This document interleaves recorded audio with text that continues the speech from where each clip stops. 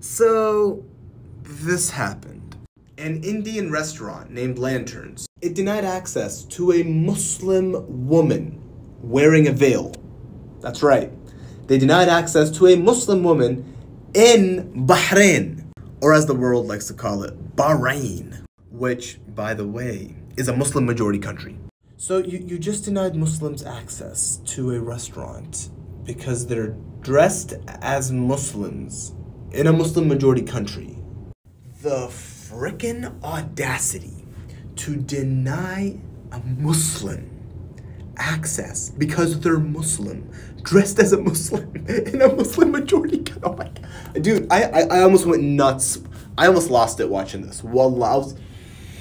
Look, when something like this happens in a non-Muslim majority country, if this happens like in Sweden, or this happens in the States or Canada, yes, it's infuriating. You're like, this goes against human rights, it goes against the Constitution, this goes against the Charter of Rights and Freedoms, and yeah, you probably take them to court and you lawyer up and whatnot. But in the back of your mind, you're like, yes, this is racism, this is bigotry, this is this and that, xenophobia, but you can understand that it happens. But for this to happen in a Muslim majority country where Muslims are discriminated against for looking Muslim, being Muslim, and dressing Muslim, what?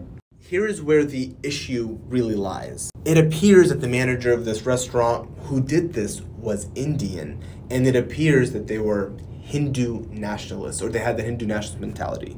And if you know anything about what's happening to Muslims in India, the Hindu extremists, especially BJP supporters, and many Hindu extremists, Hindu nationalists, are going around oppressing Muslims left and right in a variety of ways. So honestly, I think this dude just got a little too excited when he was witnessing the Hindu nationalists in India oppressing Muslims, and he just forgot where he was. Anyways, the authorities closed down that place pretty quickly. And I mean, like, of course they did. Question to the manager. You dumb? Now, I'm not sure if the place has reopened or if it's still closed, but they did issue an apology. They issued an apology stating that they do not support any discrimination. They've been in Bahrain and they've had a business there for 35 years.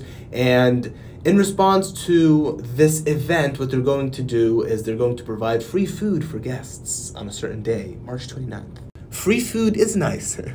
Bigot-free establishments, even better. By the way, if you live in Bahrain, please let me know if this place is still open or if they closed down. I'd just like to know. And yeah, unfortunately, if this person is an Indian Hindu nationalist, this just tells you how stupid, mindless, and quite frankly vulgar some of these extremists are. Keep this in mind. This is what this person is doing in a Muslim majority country. Imagine what they do to Muslims when Muslims are a minority in places like India.